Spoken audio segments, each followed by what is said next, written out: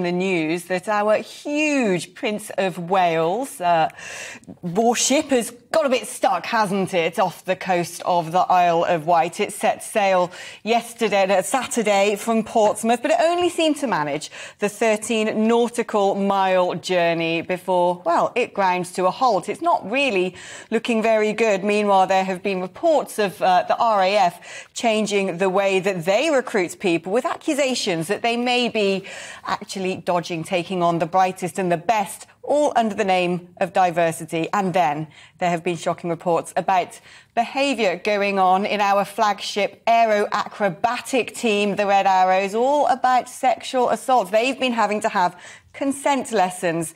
What is going on with our armed forces? Well, joining me now to talk about this is former senior military intelligence officer Philip Ingram.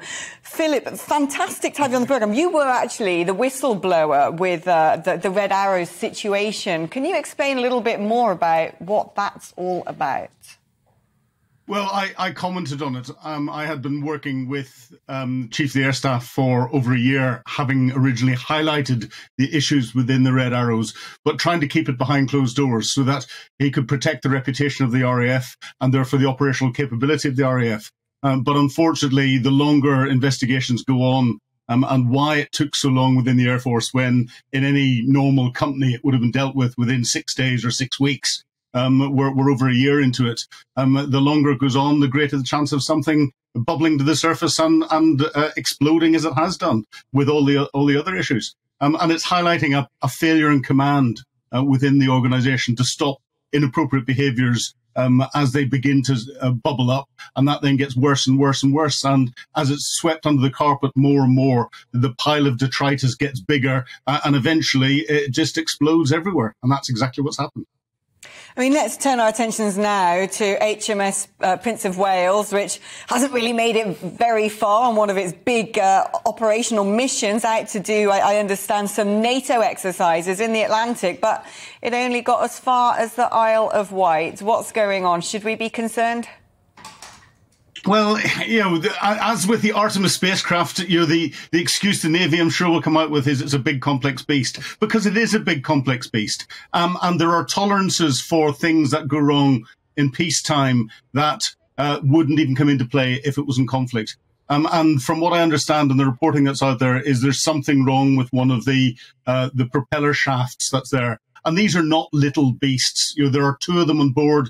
They're hollow shafts, bronze-lined, wrapped in GRP, and they weigh about 240 tons each. And they're turning a propeller that is 7 meters in diameter and weighs about 33 tons. So if you get even a little bit of vibration in one of those, it's best to stop, find out what the vibration is, see if you can fix it. If you can't fix it, get it back into port, because whilst you could theoretically continue on one shaft, then what you don't want to do is put the ship in any further danger. That's going to be greater expense to try and repair. So exercises are all about trying to identify faults. Whenever they go wrong, see how you repair them. And this is a training exercise. They're just doing it a little bit for real with a real fault this time. The invasion of Ukraine has certainly shone a light on things such as our defence spending and our readiness, really, to face any sort of aggression that might come our way and stand up for those who are in NATO. What do you think the condition of our armed forces is like at the moment in general? In general, our armed forces are good. We are one of the few militaries that can deploy anywhere in the world. We can put a formation on the ground anywhere in the world to have an effect, whether that be a warfighting effect, a peace enforcement or a peacekeeping effect. However, we lack some key capabilities because there have been some appalling spending decisions, appalling decision-making in the past, and that effect isn't as strong and powerful as it could be. And then there's not enough numbers of people to be able to do everything that, from our position as a permanent member of the Security Council of the United Nations, the 5th largest economy in the world, the sorts of things that we should be doing. But the fact that we can put 2 aircraft carrier groups out, broken propeller shafts pending, but we can also put army formations on the ground, and we can fly aircraft from the Royal Air Force anywhere in the world to have that military effect, proves that we are doing it. And we're supporting what is going on in Ukraine, albeit not flying in Ukrainian territory. So good, but could be a lot better, I think the report would say. I mean, you bring up there we frankly do not have enough people in our armed forces. So does it concern you, these reports that have come out about the nature of RAF recruitment, with allegations that they might be passing over some of the people who did better in trials and tests to get certain positions, all in the name of diversity?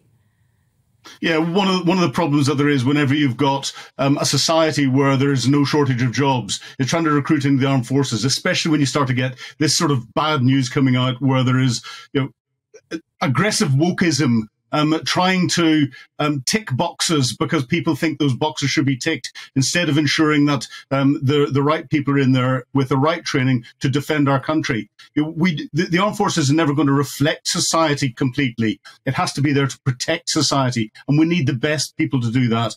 Diversity is critical within it because that broadens your thinking and the foundation for how you're building your armed forces, but it shouldn't be the driver.